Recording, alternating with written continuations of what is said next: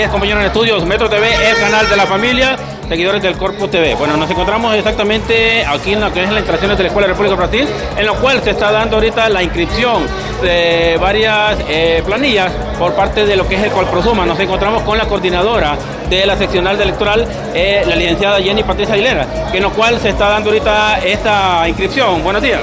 Hola, buenos días a toda la teleaudiencia de tan prestigioso canal. Estamos en este momento inscribiendo las planillas de nuestro querido y prestigioso colegio magisterial, el más grande de todos, como es el Corpusumah. ¿Cómo se ha llevado ahorita hasta los momentos? Pues tenemos un momento de inscripción muy transparente, muy dinámico, con bastantes veedores. Cabe recalcar que se ha hecho de la mejor manera, de la manera correcta, que el tribunal, basado en sus leyes, ha convocado y ahora mismo está inscribiendo estas planillas. ¿Cuántas planillas esperan? Pues estamos esperando, los compañeros, la verdad que no tenemos idea cuántas van a inscribir. Estamos inscribiendo la primera, que es la del movimiento Leo Vigildo Pineda Cardona. Estamos terminando de inscribir esta planilla y estamos esperando, ¿verdad? Vamos a estar esperando a los compañeros a ver cuántas planillas podemos lograr inscribir. Después de este proceso de inscripción, ¿cuándo se dan lo que son las elecciones? ¿Mande? Después de este proceso de elección, ¿qué se da después? No, tenemos pues las elecciones el último viernes del mes de octubre. Así es, siempre va a ser aquí, ¿no? Aquí mismo en la Escuela Urbana República del Brasil. Bueno, nos encontramos con la planilla que se está inscribiendo en este momento. Regálenos su nombre. Marvin Noel Cruz, Canales. ¿Cómo se llama la planilla que van a inscribir? Es la del movimiento Leo Vigildo Pineda Cardona. Menciónenos primero para que la población sepa cómo es que se inscribe una planilla. ¿Cuáles son los requisitos? El Colprosumah tiene dos movimientos dentro de su estructura, lo que es el movimiento Leo Vigildo Pineda Cardona y el movimiento Unidad Transformadora MUT.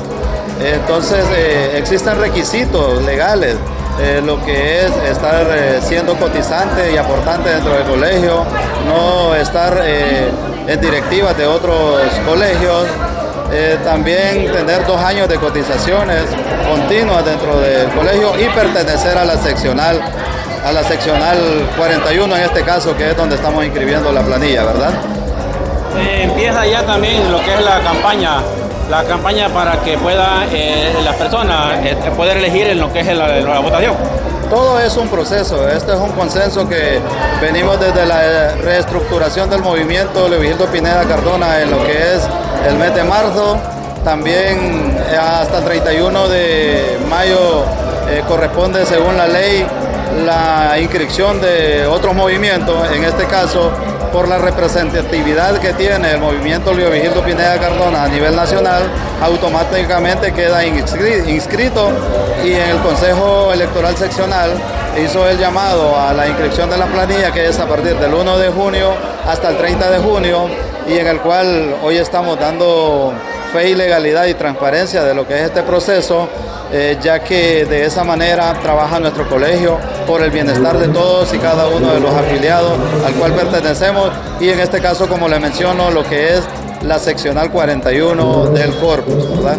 El movimiento ganador es el que se preocupa después por sus derechos a lo que son los docentes. Así es, el Colprosumah tiene muchos fines, muchos objetivos, y uno de ellos es poder ayudarle al afiliado en los diversos sentidos, ¿verdad? Estar apoyándoles en todo momento, en las diversas situaciones laborales, personales. El Corpusumah se ha caracterizado por su solidaridad con todos y cada uno de los afiliados, y en este caso el objetivo de este grupo de compañeros y compañeras que han decidido acompañarnos en este proceso es uno de los objetivos, ¿verdad? Poder socializarnos y estar presente para el llamado de cada uno de los compañeros y compañeras que requiera de nuestra directiva, ¿verdad?